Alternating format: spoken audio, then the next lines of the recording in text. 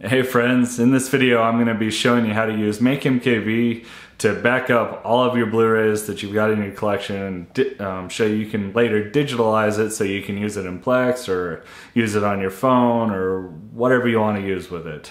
So to do this we're going to be using a program called MakeMkv. So let's go ahead and download it. So we're going to transition to the computer now.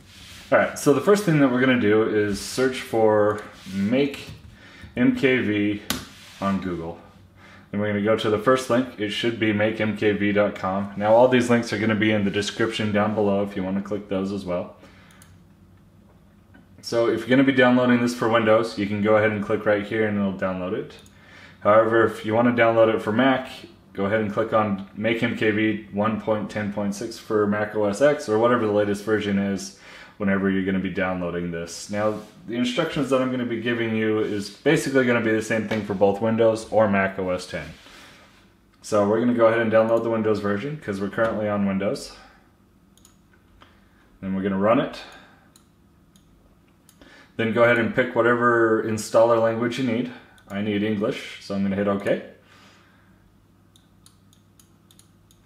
And then I'm going to go ahead and hit next and keep hitting next and accepting terms until it installs.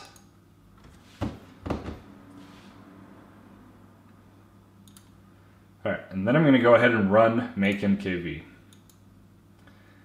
Now, this isn't a registered version, there isn't a product code inside of it.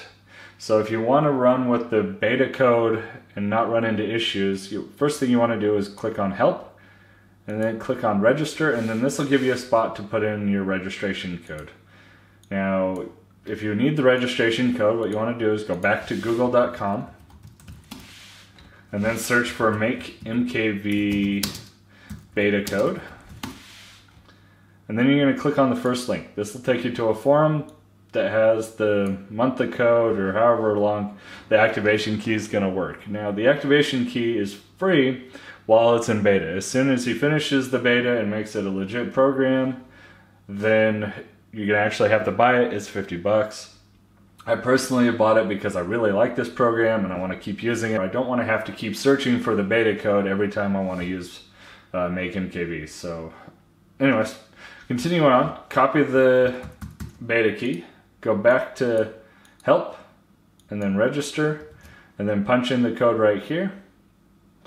And then hit OK, and then it's registered. It's probably going to want you to restart it. It's the first time that you register it, so then you're just going to go ahead and close it, and then relaunch it, and then you'll be good to go. Now, my PC doesn't have a Blu-ray drive into it, so we're going to transition over to the Mac right now, and then I'll show you what you need to do after that. Here we have Guardians of the Galaxy Volume 2. Don't push. Ah, just kidding. Anyway, so we're going to pull out the Blu-ray disc, and then, here it is.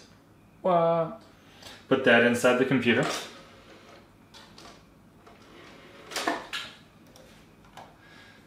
And then while it's loading, I'm going to go ahead and zoom in.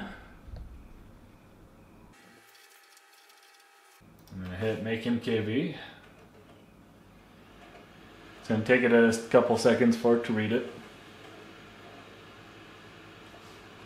Alright, once you get to the screen, you want to click on the drive, and you'll know which drive it is because it'll say the name of the video that you're looking at, so Guardians of the Galaxy Volume 2.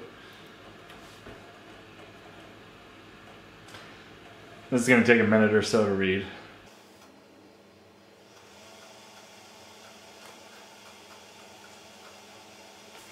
Alright, so this gives us a few different options of what we can back up. So what we want to choose is the one with the biggest value, so 34.6 gigs. That's going to be our movie right there in 20 chapters. So if you just right click on somewhere on here, you can unselect all of them and then select the one you want. These other options are going to be like the bonus features and music videos and stuff that are on the Blu-ray. So if you want to back those up, you can. But I'm only interested in the movie, so I'm going to go ahead and back this up to my desktop. Hit open. And then I'm going to go ahead and hit MakeMkv.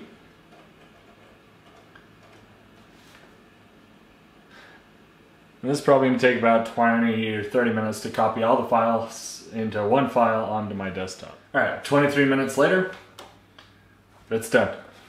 So you're going to get a little message that says copy complete, 1 title saved.